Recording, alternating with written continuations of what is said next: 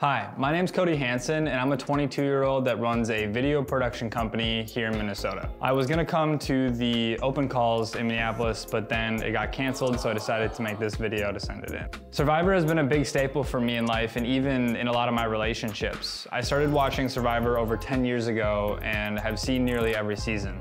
Last year for my birthday, my fiance surprised me by reaching out to a bunch of Survivor players to send in a video wishing me a happy birthday. Yo, what's up, Cody? Heard it's your birthday. Happy birthday. Here's a birthday song for you, buddy. Happy birthday to you. Hey, Cody, what's up? Happy birthday.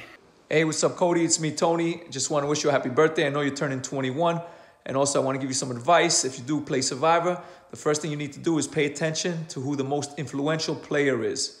The person that's trying to drive the votes and take charge. That's the person that you try to take out without people knowing. You plant the seeds and you get that person out first, all right? That's my advice to you, and you'll do very good if you listen to that. All right, later.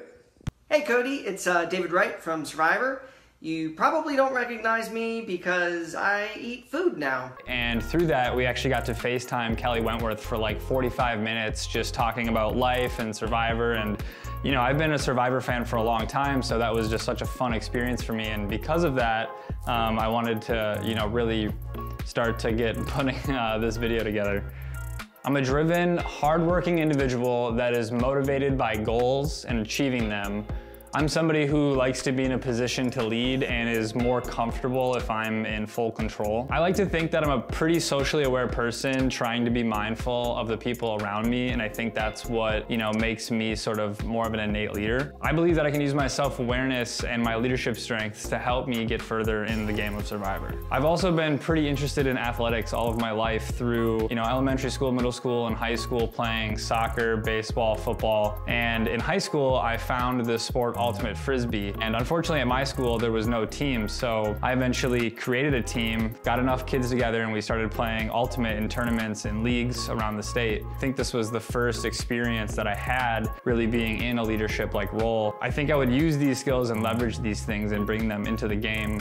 But among all of that, I'm still somebody at heart who loves people, loves relationships, loves stories, and loves traveling. Growing up, my family was never a very big traveling family, vacation family, and so when I got my license and started to have the opportunity to initiate road trips, I started traveling as much as I could, and that's sort of how I got into photography and videography. These are the kind of things that really just provides fulfillment for me, is new experiences, just trying new things in life and just seeing what this world has to offer for me. And so I think the Survivor experience plays a big role in that, and that's why I would love so much to make it on the show.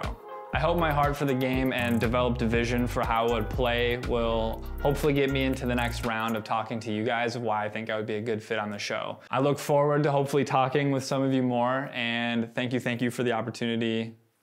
Appreciate it. Other good reasons I'd be good on Survivor: I don't have any allergies that are notable. Fiji's a lot nicer than Minneapolis. I'm also a dog lover, so I know that that's probably a pretty big deal.